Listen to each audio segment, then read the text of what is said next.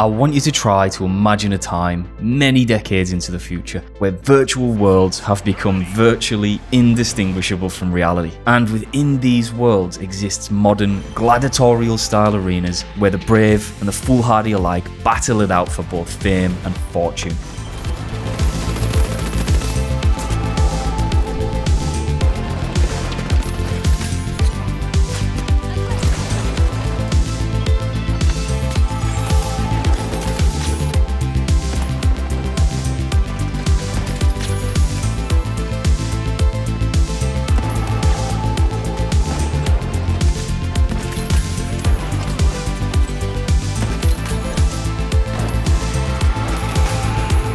This is the concept behind the action-packed FPS called The Finals. And with Season 1 now wrapped up, we take a retrospective look on how this great game did such a good job, initially at least, inserting itself into a market that was already dominated by the likes of Call of Duty, Apex Legends and Battlefield. But beyond that, we also take a look at some of the lessons learned from Season 1, as by the end of the season, the game lost about 90% of its launch player base. We deep dive the root causes of this with the view that going forward into Season 2, Embark have taken the necessary steps to ensure this great game reaches its full potential.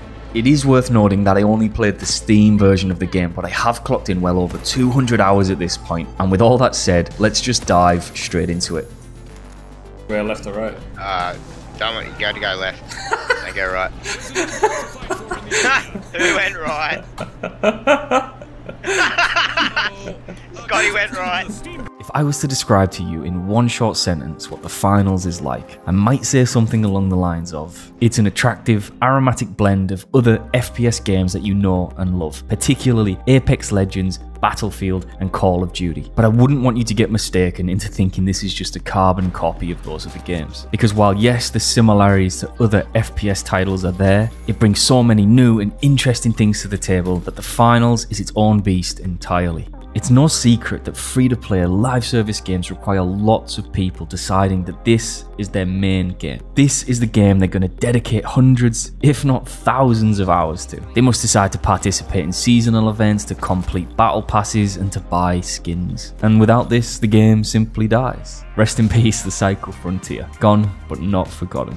Now, at the start of the video, I posed a question. In a market dominated by Apex Legends, Battlefield and Call of Duty, how does a newcomer like The Finals enter that market, but then conceivably contend with the big dogs? How does it draw players from these well-established IPs and pull them over to their game?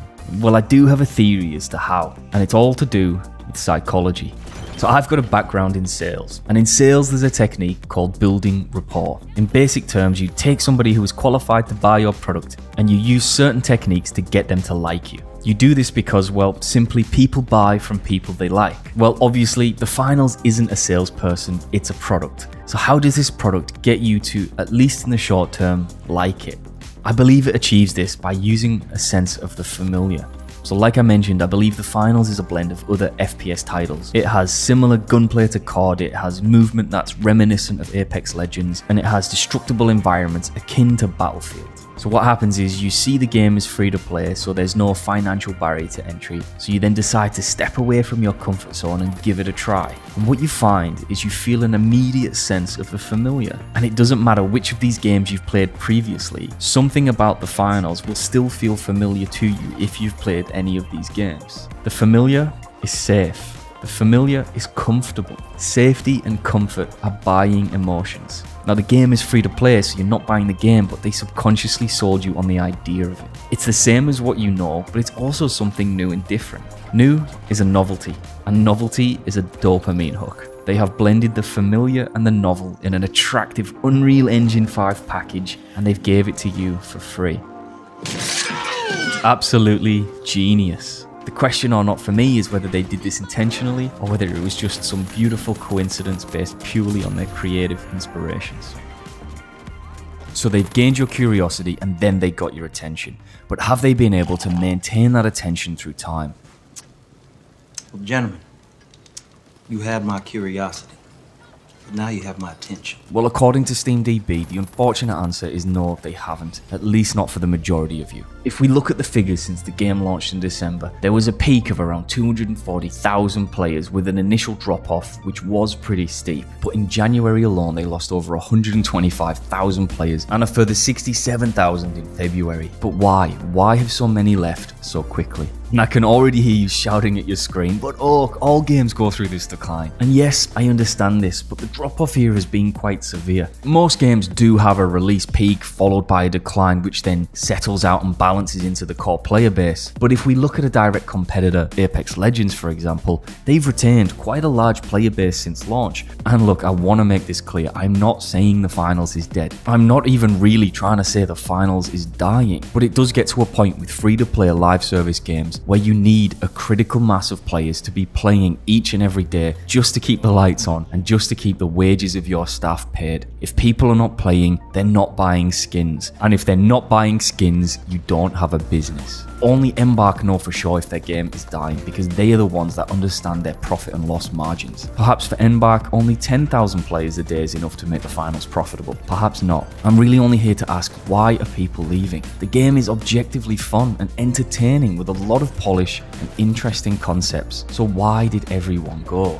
Well, as much as I'm banging on about it, I don't have the silver bullet answer to this, but I do have some ideas as to the contributing factors, and I don't think it's one single thing. I don't think there's one single factor you can point to, but rather several things that when combined have started chipping away at the player's motivation and overall just wearing the player base down. Death by 1,000 cuts if you will, or more specifically, death by 3 main cuts, at least according to the Reddit community. Some weeks ago I reached out to Reddit to ask them why they felt the player base had dropped off so much, and to my surprise a lot of people wanted to wade in and have their say. Some of the main points that kept popping up were balance issues, lack of content and cheaters. And well, I agree. So I am going to deep dive each of these 3 points, but first I'm going to touch on the cheater problem since there's not really that much to talk about. We all know cheaters are the fucking pond life of the gaming community. They are nothing more than parasitic entities that subsist on the misery of others, and they are the scourge of online gamers and gaming companies the world over, and nobody is surprised they have infected this game as well.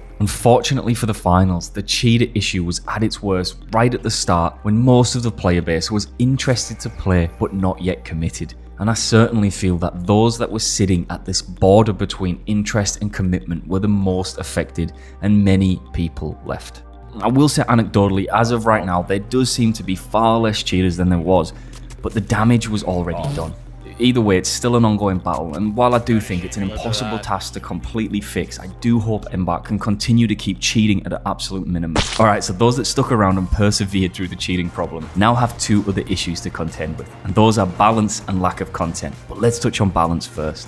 The approach the developers have taken when it comes to the gameplay is, in their own words, player choice. They have designed the mechanics in such a way as to give the player systems and tools so they can decide what to do with them. And it's this design mantra that the whole game is approached with. And that's everything from the class system with a choice of 3 classes, light, medium and heavy, to the way the levels themselves are designed. In an open-ended manner with a destruction model that literally lets you smash your way around the maps and create openings and doors that only exist because you chose them to. There's also choice when it comes to building your classes with different weapons and utilities to pick and choose from. If you want to play as a ninja from the shadows, you can. If you want to play as a walking hard attack that likes to turtle down and hurl explosives at everything that moves, it's an option.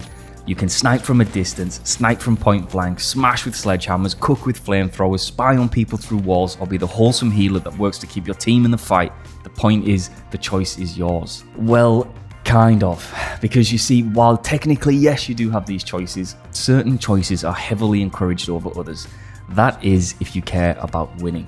If you care about winning, you'll probably be avoiding light in ranked play. You'll probably be forced to play medium with an FCAR, defib and recon, or heavy with dome shield, rocket launcher and C4. The inherent disadvantages you'll face for not choosing these meta builds will see you and your teammates suffering and fighting an uphill battle against those that have. And I'm going to be honest, it can be really draining to constantly have to both play and play against the meta. The one glaring example that springs to my mind is the heavy with C4 and their ability to create the aptly named nukes. These things will literally fucking one-shot Zeus himself, and they are so effective. At one point playing ranked, they were the cause of 90% of my deaths, and it was truly exhausting. And what makes it worse is there's no counterplay. Nobody was safe, and everybody was both the abuser and the abused, the guilty and the innocent. And I know so many people that I was playing with that just quit outright because of nukes. And I understand this is the balance conundrum, and it's an issue every game must face. It's a convoluted and intricate task and is an unenviable endeavour that all developers must face. If you simply tweak one small value of, say, a weapon or utility, it can lead to large unintended consequences down the line to something else.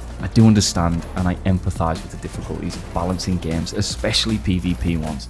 Metas are both born and broken with each patch, and I can imagine it's like spinning plates to keep things in check. But so far, Embark have struggled to keep these plates spinning in balance, and until they can figure out how to bring more of the game systems and tools into a greater sense of equilibrium, their whole design philosophy of player choice is undermined, underutilised and underappreciated.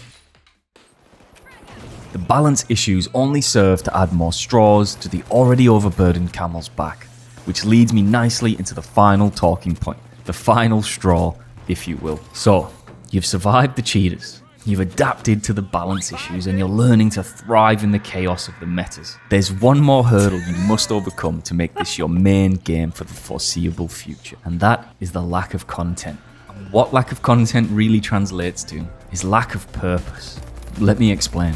The systems, mechanics and level design is done in such a way that no two games will ever play out the same. The destruction, verticality and traversability of each map means the replayability is essentially endless. The objective is the same for everyone, but the approach you take to achieve it is unique to you and your teammates alone. In games like CSGO or Valorant, the maps are carefully designed in such a way with lanes, channels and rotations that players can learn and then use this knowledge to gain an advantage. There's usually not much vertical space to play around with, and if you run into a wall, it's an unmovable object. The finals, with its destruction model and verticality on top of the plethora of tools it gives you to traverse the terrain, this essentially throws the concept of static maps out the window. In other titles, you're working around unmovable objects. In the finals, you're adapting to unstoppable forces. And it not only lets you, but it downright mandates that you burn, blow and blaze your own trail through the maps. It is fun, it's dynamic, it's varied, and the physics model makes it super immersive.